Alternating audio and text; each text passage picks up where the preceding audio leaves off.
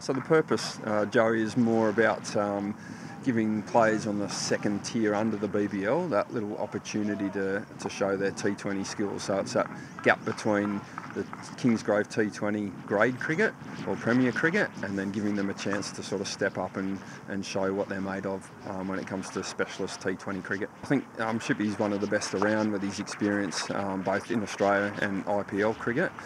So to have him around, give his experience off to the players.